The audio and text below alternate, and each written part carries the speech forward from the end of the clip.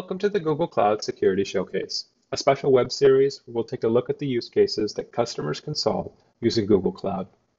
My name is Kyle Olive, and I'm a product manager here at Google Cloud. Today, we'll take a look at one of the most common questions we hear from customers. How can I make sure my Google Cloud deployment meets the Center for Internet Security's Google Cloud Security Benchmarks? The CIS Google Cloud Benchmarks are a set of recommendations drafted by the CIS community and contributed to by Google that are intended to serve as a guide to securing your Google Cloud environment. It covers several Google Cloud services and tools spanning from IAM to compute to storage and many more services. While the benchmark includes instructions for manually checking for and remediating issues against these recommendations, tracking to make sure your entire deployment continues to meet these benchmarks is a significant and ongoing challenge. Security Health Analytics and Security Command Center reduces the burden on your security teams by automating these detections and surfacing findings in easy-to-use ways, while providing context-specific remediation instructions that can quickly help you resolve any issues that do occur. Security Health Analytics can also help you meet your continuous compliance goals by monitoring for violations against a wide variety of compliance controls and surfacing reports against those violations. Let's take a look at how you can get set up with Security Health Analytics and get a handle on how your organization is doing against the CIS benchmarks for Google Cloud. Before you can get started, ensure your organization has enabled Security Command Center.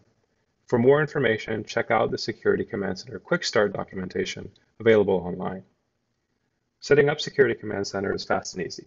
First, you'll select your tier.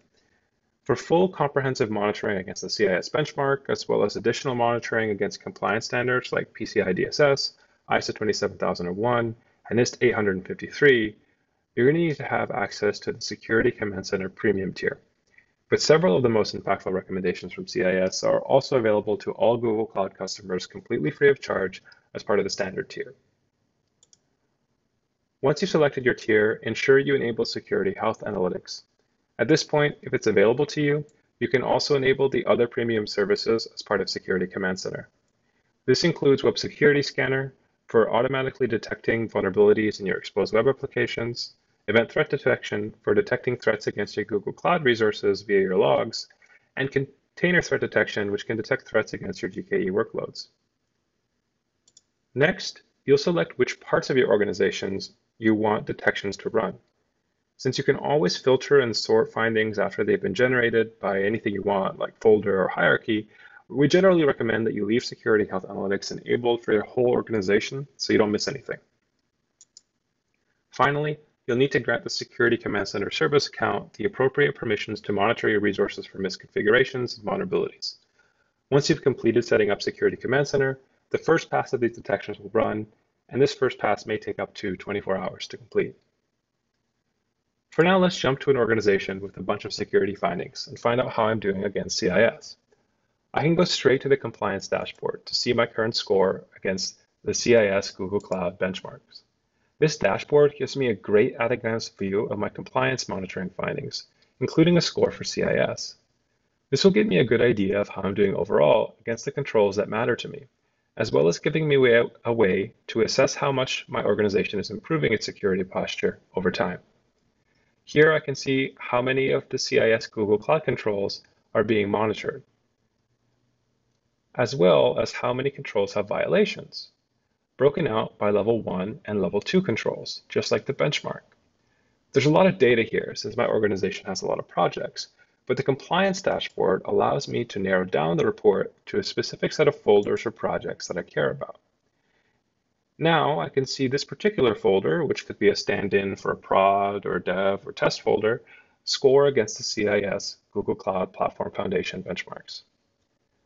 At this point, I could do a couple of things.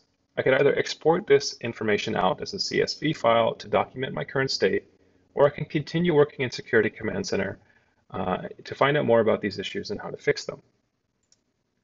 On the Export tab, I can set the type of report I want, as well as it filters around the time for the report and the projects and folders that are included in the report.